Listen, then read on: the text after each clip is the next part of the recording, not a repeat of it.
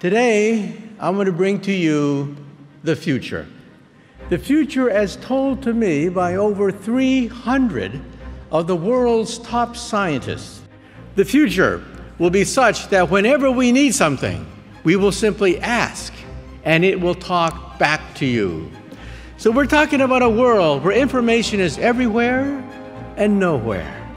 How many times have you been at a conference like this, and you bump into somebody, and you say to yourself, who is this person?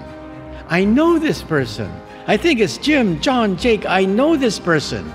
In the future, your glasses will say, it's Jim, stupid.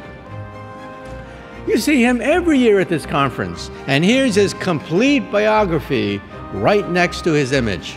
For the next period of time, for decades to come, artificial intelligence is going to create jobs, industries, new opportunities, new fields opening up. We are headed toward perfect capitalism.